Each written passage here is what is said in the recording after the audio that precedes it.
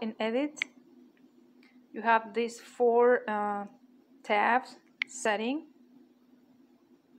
which is the device name and the version; shared device, in case you want to share your device with somebody, you enter the phone number or the email address and you share it;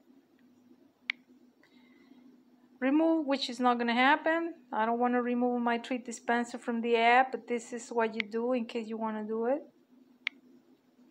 And share devices, it shows you the user already sharing the app with you.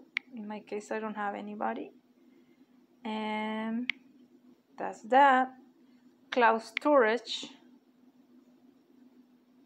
I think this is a paid service. I think so. Yeah, this is a paid service in case you want to store all your videos and pictures.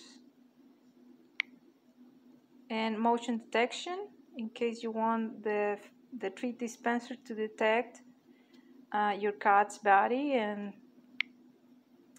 make a auto recording video, so it makes a video of whatever the camera senses moving.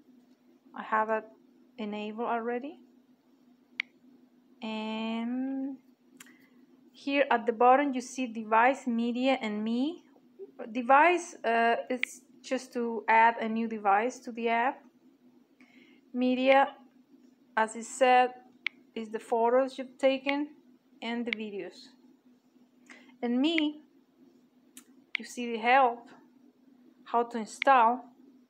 They tell you how to install, how to put the treats in, and cleaning the device. And feedback, I don't want to do it because the last time I did it, it got kind of frozen and never took me anywhere. I'm going to try this time. I don't think it's working. The system setup, about us. And that's all I wanted to show you guys, how the app is. Oh, I haven't put the picture of my cat yet, but I'm gonna do it soon. And that's all. Thanks for watching.